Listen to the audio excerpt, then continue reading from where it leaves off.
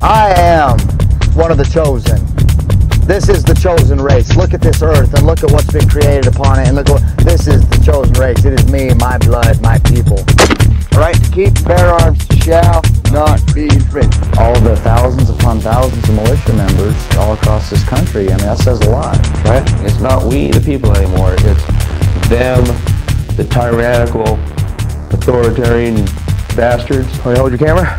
We the little poor peasants that have had our mouth taped up and shut. One in the chamber, you know, it's always in there, you know, the ammunition's always in there. We the ones that want to speak, are we the ones that lie dead in graves in prison? Nobody's going to take my babies away. Nobody. And if they ever try to do that, there's going to be death. Promise you.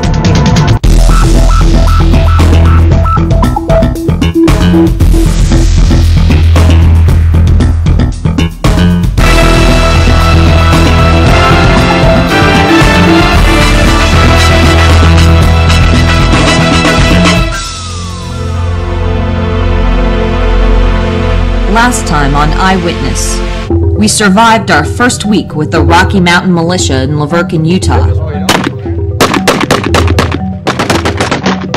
Led by Johnny Bangerter, We were going to hold our guns and we'll shoot back. And his loyal follower, David Dalby. And they look at guns like this and they say, well, you don't need that for hunting.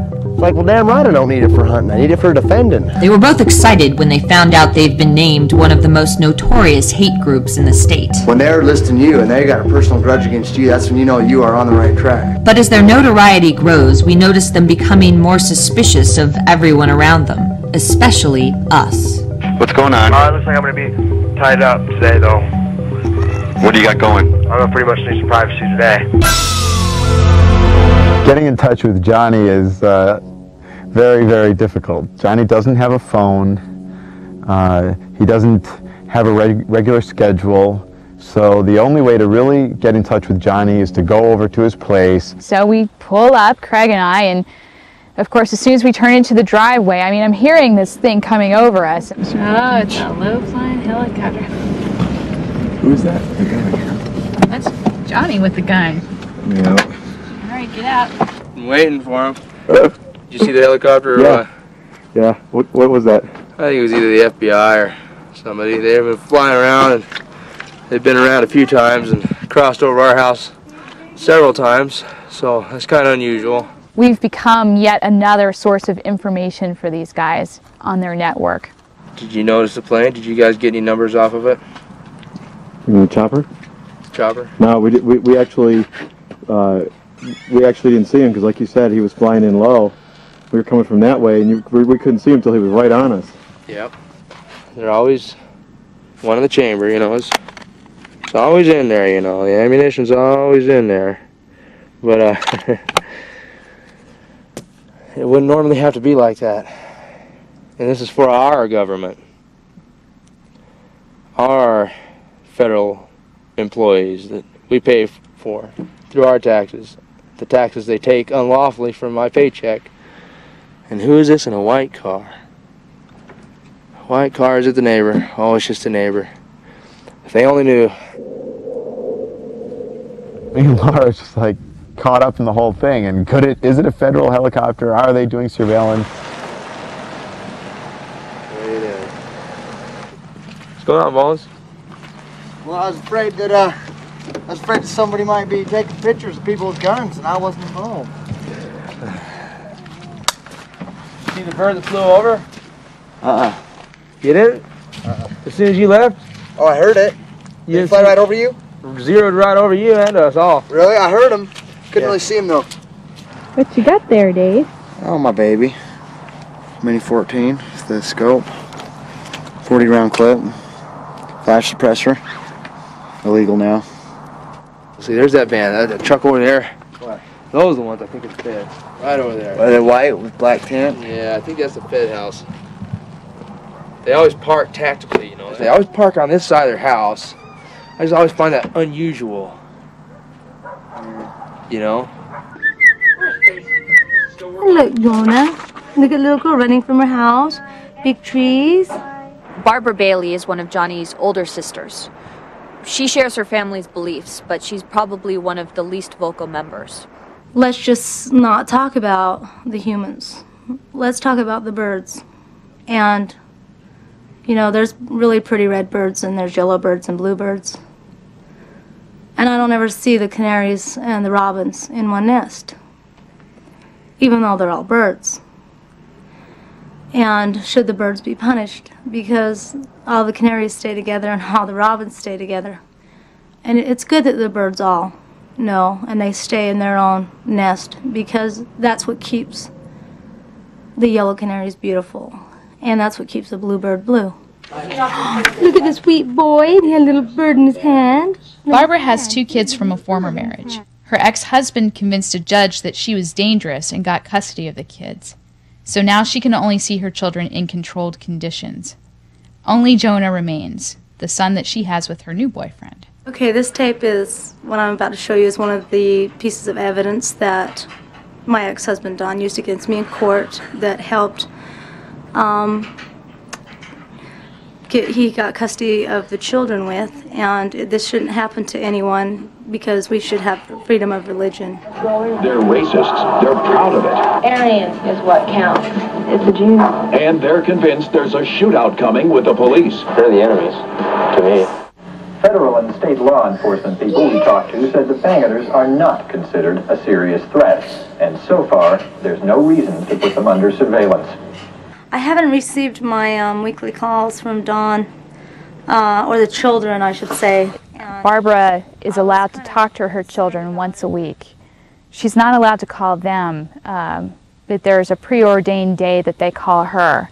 And then they didn't call last week, they didn't call today. So what time is it now? Late, it's 7:27. But I always give it till 8 because 8 is 7 their time, you know. But they always usually call like between 7 and 7:15 my time. So, God. See, I could be, I hope they call. I really gotta talk to them.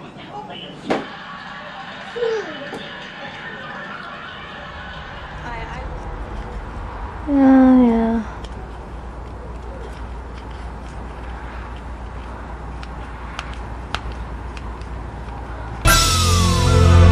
Militia member Mary Lynn explains why her children are so special to her. See their little special Aryanness, you know, to me that's very important. Their little blue eyes and their little blonde hair. She takes us along as she and Johnny's mother fly to New York to share their opinions on Geraldo. I'm jealous as hell, okay?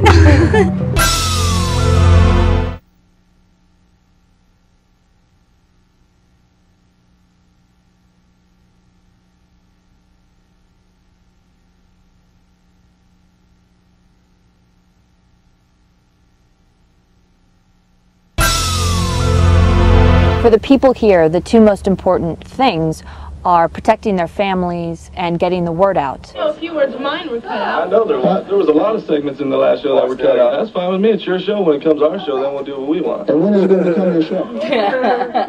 Will you take the country back? I like messing with my dad. Mary Lynn is another one of Johnny's sisters, and she is one of the most vocal people in the family. I just love being with my baby, and I can't wait to have more.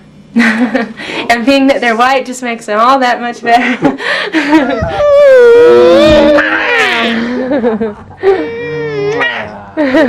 You see their little special Aryanness, you know, and to me that's very important. Their little blue eyes and their little blonde hair, or whatever, you know. Not every little Aryan baby has blue eyes, but mine does, so. So where are you going right now? We are going right in there to our doctor's office. And why are you going so early?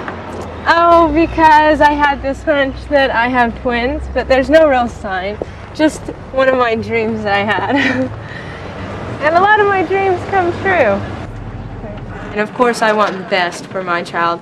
If my child became homosexual, that would almost be like my child died. Oh yeah, done. Okay. Does everything look normal? So there's not 2, there's just 1, huh? That looks like it's sucking its thumb. See that? Oh, look at that. It's kind of a cute picture. We'll take that one. Oh. He's saying this thumb tastes pretty good right now. Okay. Thank you. Thank All right. you. Okay, you have Well, we'll see you in a month. Okay. Okay? All right. You got it? Oh, what a good boy. Thank you. I got a call from my friend Christy, and they wanted us to go on Geralda's show with them. She needs to put her stuff in here, too. This is Mary Lynn's second trip to New York City.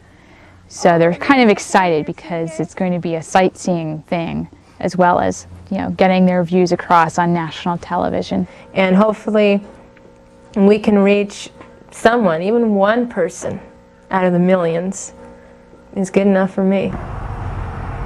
What time did they say the limo would come? At 7:30. I'm not sure what time it is right now, but it should be getting pretty close right now. Hey, Mom. Are you ready? Okay, the limo driver's here. We're just loading up the car. We're going to be stopping at my mother's place. It's just Right on the way. So you have to take her out. I love you.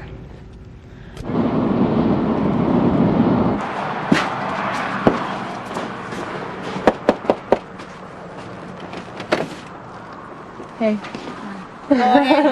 Lara's here with the camera. Good morning, everybody. Mary is the mother of the Bangerter family and sort of the movement here itself. Here. Oh, we got a little bar. Oh, wow, that's really nice. And phones, we can call you. I'm jealous as hell, okay? See you later. I wish you were coming, Barbara. She's very excited. Mary Lynn is in the car trying to prepare Mary for the culture shock she's about to receive. I don't want to ride a cab. I hear they robbed you. I don't know if they told you what all these cameras are on you or not. No. It's CBS. They're doing like a news documentary. A documentary on us. So I just thought I'd let you know. What made you so famous to do the documentary? Our religion. Oh, okay. We believe in fighting for our freedom in our country. We support like local militias and things like that. And we're racist. Things are getting pretty tense. The sheriff has a new plan to take Johnny in. We are smarter than try to arrest him at his house. We'll arrest him somewhere between his home and his job. But Johnny has another plan in mind. I'll just be a little more courteous and say, my weapon's chambered, loaded, and the hammer's back, and I'm not going to jail, and what did you pull me over for?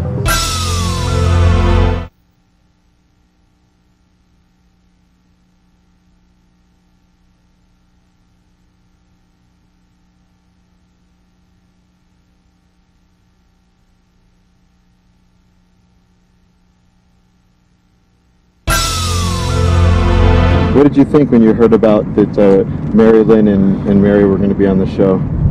Oh, I think it's good. I think they can say some good stuff. I hope they represent, I hope I'm doing a good job representing the movement right now. I hope they do a good job representing the movement. The newsletter is really important to Dave because it's his way of being important in the movement. Never doubt that a small group of thoughtful, committed people can change the world. Indeed, it is the only thing that ever has. What he does is he just writes about whatever subjects are bothering him that month, and he just kind of goes on. They hate me for this the worst, you know. They just hate it just because it exposes them. I have to admit, at first I didn't really read it. I guess in a way I was scared to. It's my opinion. It's for, you know, exercising my First Amendment. It's a little bit to the left. Too much to the left. Okay, how many did you want? 500. 500? Okay.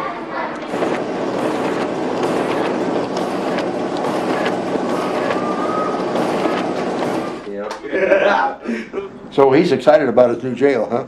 Yeah. Well, whatever. It's his idea, the old egg thing. The sheriff is very proud of the new jail and loves the name, and that's basically taking up most of his time. What a great name for a jail, huh? Purgatory. You're really taken with the name, aren't you? I am definitely. I had to make, they wanted to just call it Washington County Correctional Facility, and I had to fight pretty hard to get them to put that purgatory on there. So they're gonna have to go to purgatory to go and see your prisoners in jail. Yeah, they all have these ideas. Yeah, there'll be a purgatory. So you're halfway between heaven and hell, see? Yep. And so that's where they're at when they're in purgatory flats and that. This right here, I'll give you an idea of what the bedding's going to be like. This here's the bedding. This is what we're going to be using in the jail for bedding. That's what you're using for bedding? This is, yeah, it's ACLU approved too. I don't think I'll ever stay there. Huh? I don't think I'll ever stay there. None of us, I don't think. Can't wait to get started. The sheriff and Johnny have a pretty unique relationship, I think, and on both sides of the law. Johnny probably needs to go to purgatory for a little time to cool his jets, get back to reality. Recently, Johnny got pulled over for what should have been a routine traffic stop. But Johnny being who he is, he doesn't have a driver's license, he always carries a gun, things escalated and got a little out of control. Right now, we're waiting to see how far that situation is going to escalate. And what happens if he doesn't appear? If he doesn't appear, then we will arrest him. But we are smarter than try to arrest him at his house. We'll arrest him somewhere between his home and his job. They're waiting for me to screw up, and I think they're waiting to arrest me tomorrow. If he's smart at all, he'll appear and make it good, pay his fine, and be on his way. Because if he don't, it'll just be more trouble for him. Somehow, they know they have to get along to prevent a disaster. It's more than likely I'll probably be stopped again by the cops. And they're going to try to take me to jail again. Because this time I'm not going to take my weapon out of my holster and be courteous. And I will not have it unloaded for their courtesy this time. I'll just be a little more courteous and say, my weapon's chambered, loaded, and the hammer's back. And I'm not going to jail, and what did you pull me over for? For some of the people we've met, the Rocky Mountain Militia is a beacon of hope. I don't know, it straightened me out a little bit, kept me away from trouble. I used to be hardcore into drugs. As for its leader, Johnny Bangerter, he has what he considers to be a winning strategy. To win a battle out here would just cost him so much. I mean, it would cost him a lot of lives. It would cost him a lot of helicopters. And they still wouldn't win.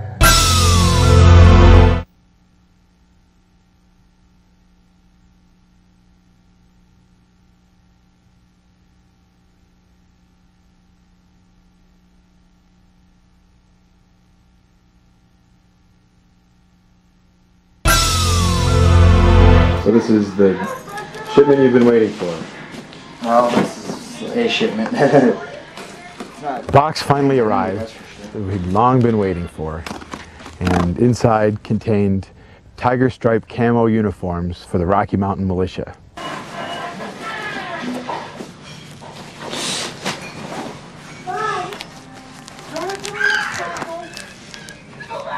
What are you going to do with that?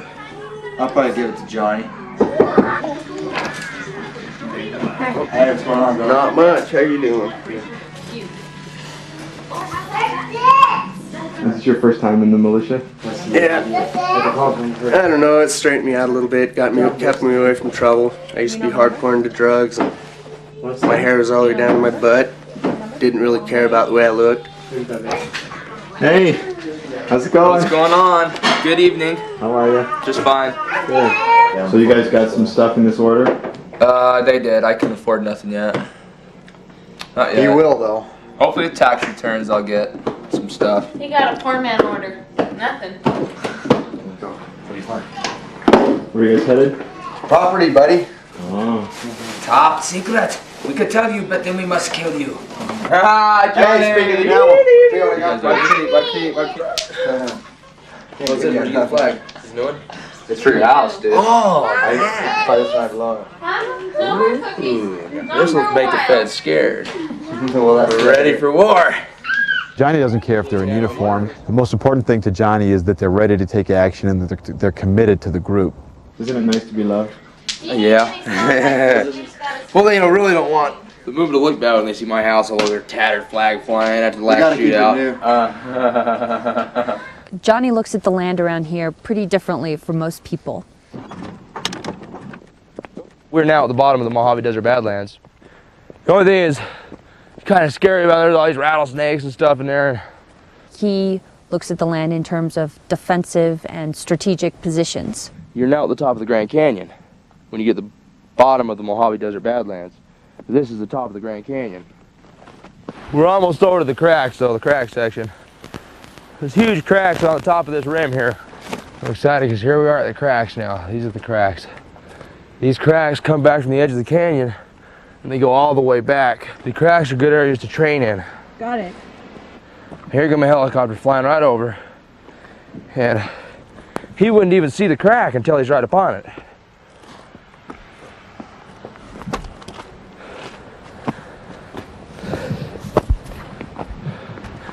Want to hold your camera?